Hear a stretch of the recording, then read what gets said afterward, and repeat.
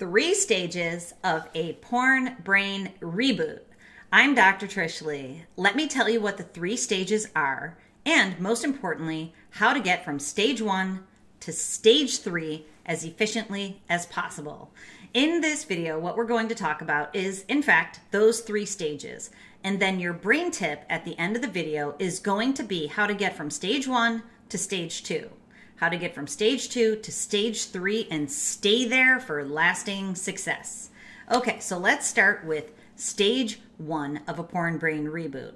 Stage 1 is you don't know that porn is a problem for you.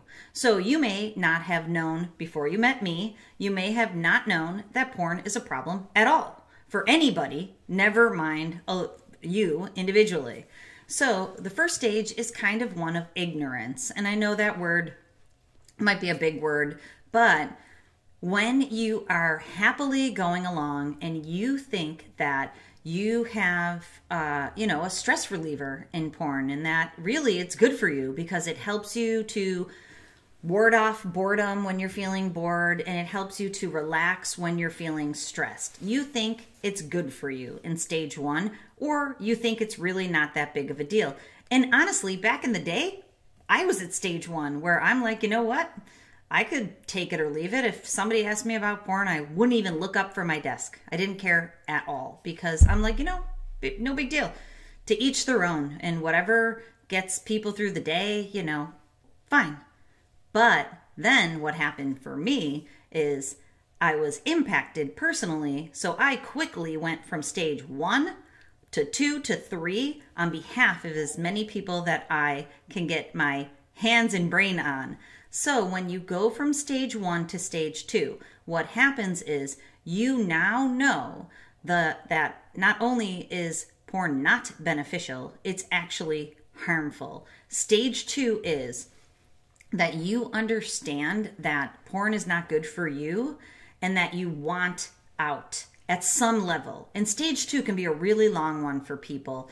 It exists on a massive continuum from you have this inkling that it's not serving you and you kind of sort of are entertaining the idea of stopping versus you get all the way to the other end of the continuum where you're like, enough is enough, especially if you've developed erectile dysfunction or if your partner has discovered that you have a consistent, infrequent, and intense pornography habit or addiction and it's created a lot of problems in your relationship and your life, then you might be down on this end of the continuum like, yeah, this is absolutely not serving me and I need to kick it to the curb. So stage 2 exists on a continuum and you can stay in that stage for a long time, but it is a really important step going from 1 to 2. So in these videos, obviously, it's really important to me to teach you all about the harmful effects of pornography for you so that you can go from stage 1 to stage 2. I'm going to remind you about them real quickly here. The science shows that when you keep going back to the screen, you've coupled your brain to being the fourth wall participant in an unhealthy sexual activity that's fake, it's not real, but it is giving your brain this massive dopamine dump or release. And I can see it in people's brain graphs, and I share that with them every day, that after a PMO session, your brain is artificially regulated.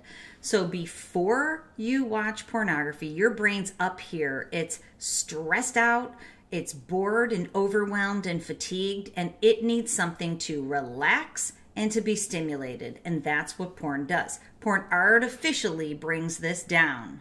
It does not bump up that calm focus in the middle, but it'll take the edge off for you.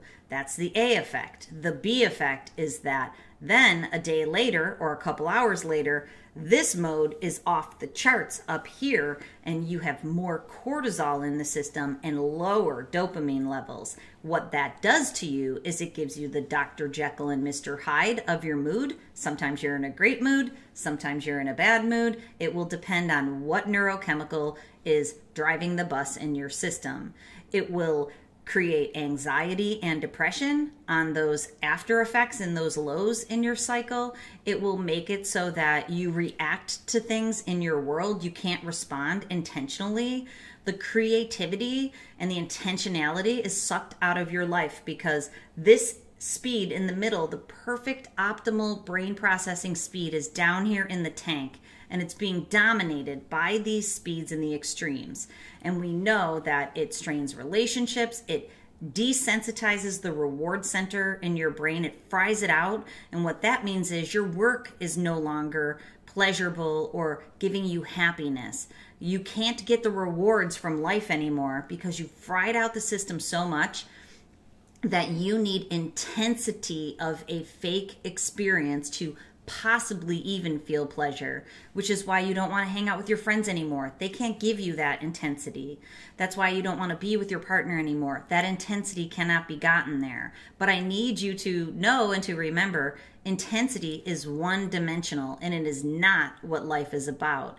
It's exactly what addictive sex is about, but it is not what life is about. Life is multi-dimensional.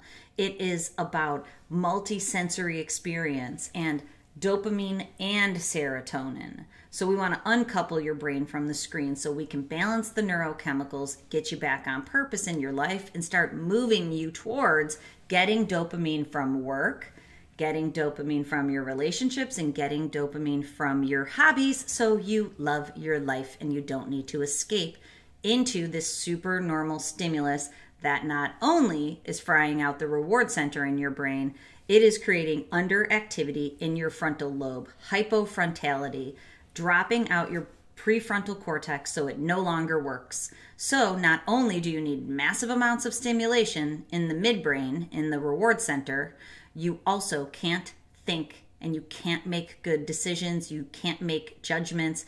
You can't use executive function to plan and organize and to get that project at work going that you wanted to back in the day and to have it thrive so you can get dopamine and serotonin. We're going to do that for you by going from stage 1 to stage 2. In stage 2, you might be willy-nilly and you might be up and down. You might watch my videos. Sometimes you might not watch them. I would encourage you to subscribe to these videos if you're getting value out of them. I've just started to dip into the analytics on YouTube, and I see that most people who watch my videos are not subscribers. A big step that you can take to go from stage 2 to stage 3 is to subscribe to these videos because they are designed to teach you and to bring you from stage 1 to stage 2 to stage 3. Stage 2, you might find yourself relapsing, or I love when people say that they're going to commit to this journey, and especially in the comments, I'm committing to this, I'm going to do this on day 1. That is a stage 2 statement, because if you haven't changed anything and you haven't decided what new parts of your routine you're going to add when you take out the old parts of your routine that were filled with pornography or masturbation, you don't have a strong plan, which stage 3 is commitment to this. As a new lifestyle, it is commitment to a life of dignity and integrity so you can look yourself in the eye in the mirror. It's not even about other people.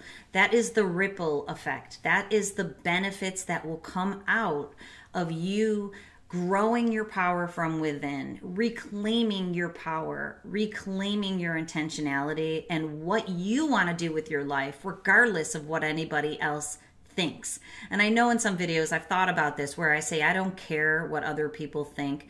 That's not true. Of course I care about other people, but I'm not attached to what other people think about what I am doing. I am on purpose. You can imagine what some people think of my passion project. I'm on purpose. I know that this is hugely important to me, and I am here for this work because I care. And if you don't like that, that's okay with me because I'm not attached to how you feel about what I'm doing. That's where I want you to get. So you can create this life of dignity and integrity where every day you wake up and you know that you're about to rock out the day that you want to have. And I know you can get there, but you need a plan. So you need a porn brain reboot plan, which is why I've created the program for you and why I make these videos for you. This is the program. Of course, it's put together so you can just flow through it in the program that you can purchase. But here, if you stay with me and you subscribe, you're going to get huge value. You're going to get the strategies. If you start implementing them, you're going to stay in stage 3, which is commitment, discipline, and resilience. You need those 3 things to be able to stay in stage 3 for the long run, to be able to leave a pornography and masturbation habit behind, leave addictive sex thoughts and techniques. And that includes, acting out behaviors. In my new program, there's a giant list of acting out behaviors that come from sexually addictive thoughts and patterns in your life. When you break those, you become the person that you want to, living in dignity and staying in integrity. And it's a beautiful, beautiful thing. You stay in stage 3. Okay, so here's your brain tip. How do you get from stage 1 to 2 to 3 seamlessly? You keep learning. You stay with me here, and if you're not jamming or vibing with me, I promise to stop say vibing. If you're not with me on this message, please find someone that you resonate with so that you can keep learning from them, and they have to provide you actual strategies and techniques. When it comes to a pornography habit, it is integrated. It is all entwined and enmeshed. It is the past, the present, and lack of the future that keeps you going back to pornography to escape what has been created, what is still going on, and what isn't existent. So you need a comprehensive plan. Stay with someone who can teach you the strategies to be able to address all aspects of that. When you do, you'll go from 1 to 2. You'll care. Once you know you're damaging your brain, you're shrinking it, you're creating underactivity, you're frying out the reward center, you may not be able to have healthy, enjoyable sex as you age.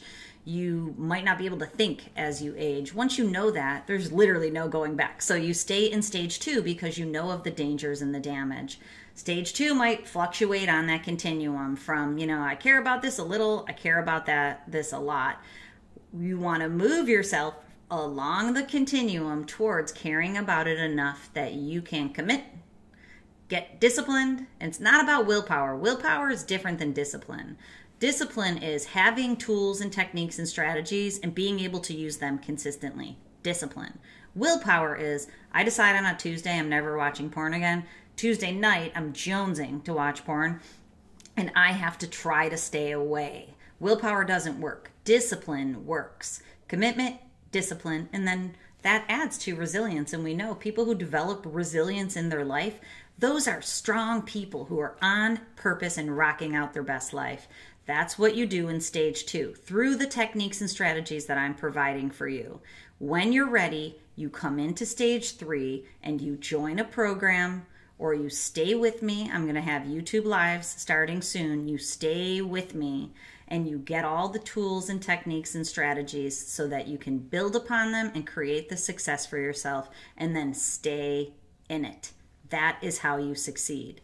So don't make a bold proclamation that you're starting today unless you change something. You can do it by yourself with the tools I've given you here. Change something so you can stay in the 3rd stage of your porn brain reboot. Okay, I hope that helps you out. Go from stage 1 to 2 to 3. Stay there for the long run and you will rock out your best life.